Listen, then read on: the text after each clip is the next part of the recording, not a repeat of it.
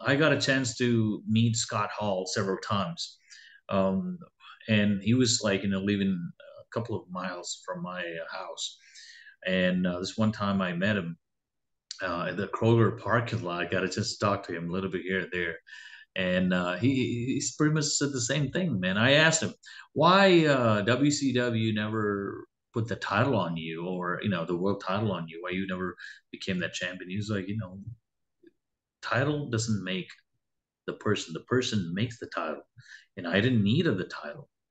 And Absolutely. he gave me a lot of advices, and again, I feel like I'm so blessed to meet him, Kev, and again, big loss to Yeah. this wrestling world, That But that just adds more weight to the thing that you always hear about him having such a mind for the business. man, he's Scott Hall is one of the coolest persons I ever met.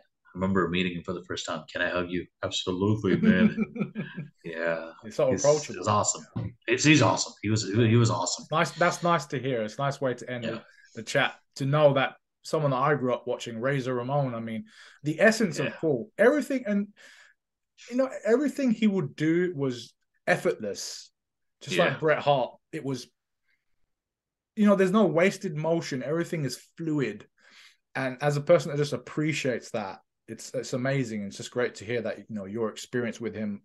Basically, you met a hero, and they didn't yeah. disappoint in that sense. Met him twice, and my last conversation was with him. As I told him like I met him in 2016, him and Kevin Nash in a Comic Con, and it was like, and I showed him the picture. Yeah, yeah, I look more old now. Kevin still looks good. He's still big, sexy. I was like, yeah.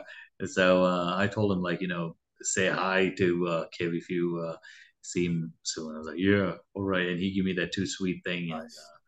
that was the last memory of I